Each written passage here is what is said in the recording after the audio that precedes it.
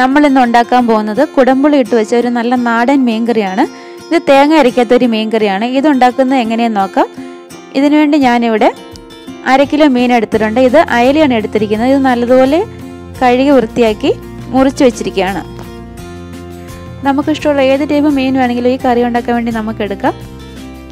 ഈ കറി ഉണ്ടാക്കാൻ വേണ്ടി ഞാനിവിടെ ഒരു മൺചട്ടിയാണ് എടുത്തിരിക്കുന്നത്. ഗ്യാസ് കത്തിച്ച് നമുക്ക് ഈ ചട്ടി അടുപ്പത്ത് വെച്ച് ചൂടാക്കാം. ഇതുപോലുള്ള കറിയൊക്കെ മൺചട്ടിയിൽ വെക്കുന്നതായിരിക്കും നല്ലത്. ചട്ടി ചൂടാകുമ്പോൾ നമുക്ക് അതിലോട്ട് 2 ടേബിൾ സ്പൂൺ വെളിച്ചെണ്ണ ഒഴിക്കാം. വെളിച്ചെണ്ണ ചൂടായിട്ട് വരുമ്പോൾ 1/2 ടീസ്പൂൺ ഉലുവ ഇട്ട് കൊടുക്കാം.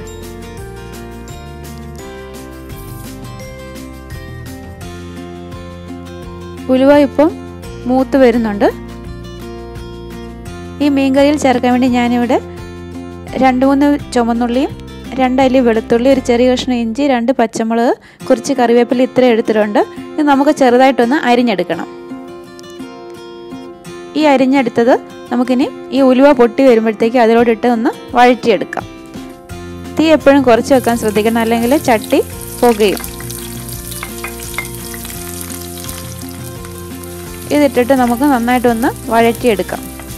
ഞാൻ ഈ കറി ഉണ്ടാക്കാൻ വേണ്ടി ഒരു 3 ചുവന്നുള്ളി മാത്രമേ എടുത്തിട്ടുള്ളൂ.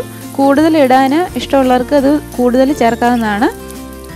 ഇതിപ്പോൾ ഒന്ന് മൂത്ത് വരുന്നുണ്ട്. അപ്പോഴത്തേക്ക് ഞാൻ അതിലോട്ട് ഇടാൻ വേണ്ടി ഒരു 4 ടീസ്പൂൺ പിരിയൻമുളക് പൊടിയും 2 ടീസ്പൂൺ മല്ലിപ്പൊടിയും 1/2 ടീസ്പൂൺ മഞ്ഞൾപ്പൊടി എടുത്തിട്ടുണ്ട്. പിരിയൻമുളക് പൊടി എടുക്കുന്നത് അതിന് എരിവ് കുറവുള്ളതുകൊണ്ടാണ് അത് എടുത്തിരിക്കുന്നത്. പിന്നെ നമ്മുടെ കറിക്ക് നല്ലൊരു റെഡ് കളർ കിട്ടുകയും ചെയ്യും. ഞാനിത് തീ കുറച്ച് വെച്ചിട്ട് നേരിട്ട് എണ്ണയിലോട്ട് തന്നെ ഇടുകയാണ്. ഇത് കരിഞ്ഞു പോകുന്ന സംശയം ഉണ്ടെങ്കിൽ ഈ പൊടികളെല്ലാം ഒരു പാത്രത്തിൽ എടുത്തിട്ട് അതിലോട്ട് 2 ടേബിൾ സ്പൂൺ വെള്ളം ഒഴിച്ചിട്ട് ഒരു പേസ്റ്റ് ആക്കിയിട്ട് അത് ഈ എണ്ണയിലോട്ട് ചേർത്താൽ മതി. ഞാൻ നേരിട്ട് തന്നെയാണ് ഇപ്പോൾ ചേർത്തിരിക്കുന്നത്. ഇത് നമുക്ക് നല്ലതുപോലെ തന്നെ മൂപ്പിച്ചെടുക്കാം. ഇതിലൊഴിക്കാനുള്ള വെള്ളം ഇത് അടുത്ത് തന്നെ എടുത്ത് വെച്ചിരിക്കണം. ഇത് മൂത്ത് വരുമ്പോഴത്തേക്ക് നമുക്ക് ഇതിലോട്ട് ഒരു 2 കപ്പ് വെള്ളം ഒഴിക്കാം. 2 തൊട്ട് 2.25 കപ്പ് ഒരു വെള്ളം ഒഴിക്കാം. അതിൽ കൂടുതൽ ആവശ്യമില്ല വെള്ളത്തിൻ്റെ. ഇത് നമുക്ക് നല്ലതുപോലെ ഒന്ന് മിക്സ് ചെയ്തിട്ട് ഫ്ലെയിം കൂട്ടി വെക്കാം.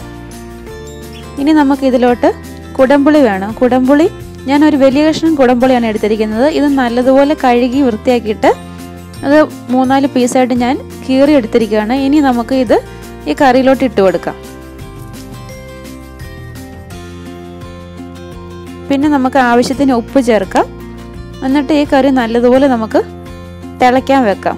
ഇത് നന്നായിട്ട് തിളച്ചതിന് ശേഷം മാത്രമേ ഉള്ളൂ ഇതിൻ്റെ അകത്ത് മീൻ കഷ്ണങ്ങൾ ഇടാവുള്ളൂ.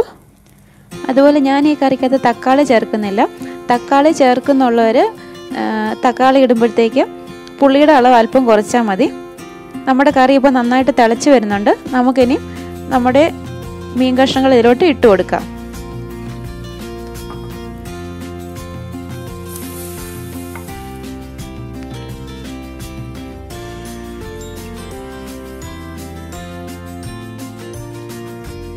ഇതിൻ്റെ ഗ്രേവി എല്ലായിടത്തും ആകാൻ വേണ്ടി നമുക്ക് ഈ ചട്ടി ചെറുതായിട്ടൊന്ന് ചുറ്റിച്ചു കൊടുക്കാം.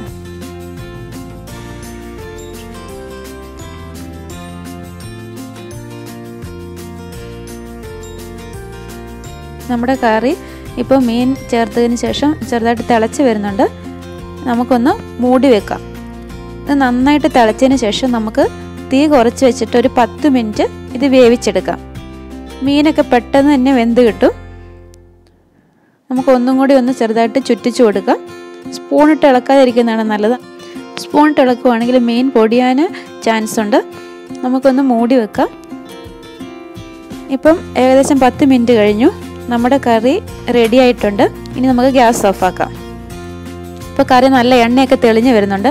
നമ്മൾ ആ മസാല വഴറ്റുമ്പോൾ നന്നായിട്ട് മൂപ്പിക്കണം. കരിയാതെ നന്നായിട്ട് മൂപ്പിച്ചാൽ മാത്രമേ ഉള്ളൂ ഇതുപോലെ എണ്ണ തെളിഞ്ഞ് വരത്തുള്ളൂ. അതുപോലെ ഈ കറി ഉണ്ടാക്കാൻ വെളിച്ചെണ്ണ തന്നെ ഉപയോഗിക്കണം. വെളിച്ചെണ്ണ ഉണ്ടാക്കിയാലേ ഉള്ളൂ ഒരു നല്ല ടേസ്റ്റ് കിട്ടത്തുള്ളൂ. ഇപ്പം ഞാൻ ഗ്യാസ് ഓഫാക്കിയിട്ട് ഇതിപ്പം തിളയ്ക്കുന്നുണ്ട്. അത് ആ ചട്ടിയുടെ ചൂടുകൊണ്ടാണ് തിളച്ചുകൊണ്ടിരിക്കുന്നത്. പിന്നെ നമ്മൾ മീൻകറിയൊക്കെ എപ്പോൾ വെച്ചാലും ഒരു 2-3 മണിക്കൂർ കഴിഞ്ഞ് ഉപയോഗിക്കുന്നതായിരിക്കും എപ്പോഴും നല്ലത്. അന്നേരമേ ഉള്ളൂ അപ്പം ഈ മീനിലോട്ട് നല്ല ഉപ്പും പുളിയൊക്കെ പിടിക്കത്തുള്ളൂ. ഈ മുളകിട്ട മീൻകറിയുടെ വീഡിയോ നിങ്ങൾക്ക് ഇഷ്ടമായെങ്കിൽ ലൈക്ക് ചെയ്യാനും ഷെയർ ചെയ്യാനും മറക്കരുത്. അതുപോലെ ഹന്നാസ് റെസിപ്പീസ് സബ്സ്ക്രൈബ് ചെയ്യാനും മറക്കരുത്. അടുത്ത റെസിപ്പിയുമായി വീണ്ടും കാണാം.